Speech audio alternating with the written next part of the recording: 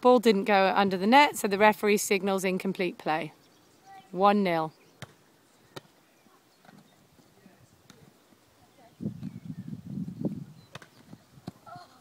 Ideally, a team wants to play 3 touches, setting the ball high on the net so that you can attack the ball on the 3rd shot. Always roll the ball back under the net so that it's clear who's won the point, and also so you don't hurt someone throwing it over. The score is 2-0. When the ball is served down the middle, the team should really decide who's going to take the cross-court shot. It should be the person that's on the cross-court to the server, which would be the boy in white. The score is 3-0, end of our mini-match.